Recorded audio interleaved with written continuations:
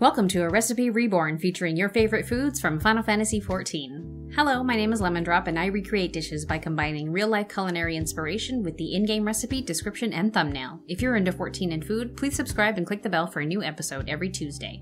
Today I am making pumpkin stew. Since All Saints' Wake is fully underway, there is no better way to celebrate than by making traditional food.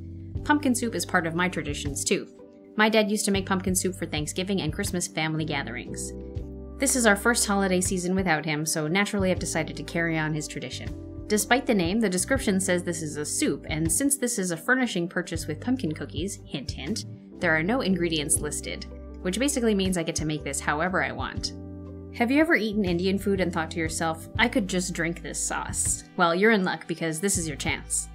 I'm starting by softening the aromatics in a little bit of butter and then adding the spices. If you can't find curry powder at your local grocery store, there's a good chance you'll be able to find the ingredients to make your own if you don't already have them in your spice drawer. I've added a link in the description to get you started. Once everything has come together, I'm adding the liquids starting with coconut milk. This could be regular milk if you prefer.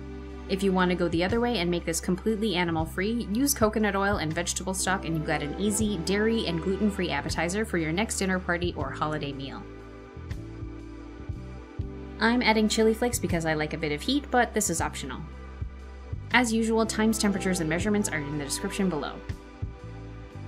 Let this simmer for about 30 minutes before pureeing with an immersion or standing blender. I have to say that this soup is way better pureed. The smooth, even texture gives a really luxurious mouthfeel. That's pretty much it for the soup. I'm holding it at a low heat while I prepare my garnishes. I'm punching star shapes out of sweet potato and then baking them in a low oven.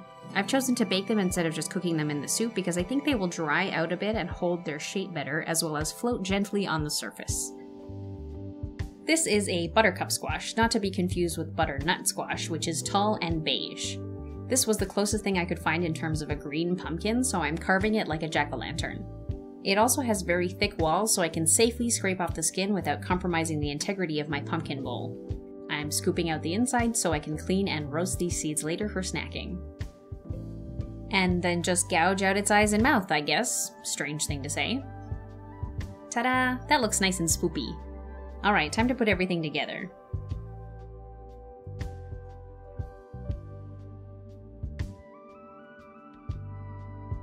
That looks pretty yummy. A few finishing touches.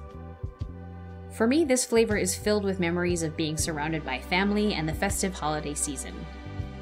It's not too filling, and the delicate balance of the sweet pumpkin, spicy curry, and verdant cilantro really wake up the taste buds, which make it a great appetizer to a traditional heavy holiday meal.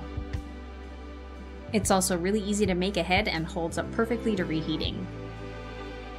For the full recipe and instructions, please check out the link to my website in the description below. Thank you for watching, and I will see you next week for another recipe and another episode.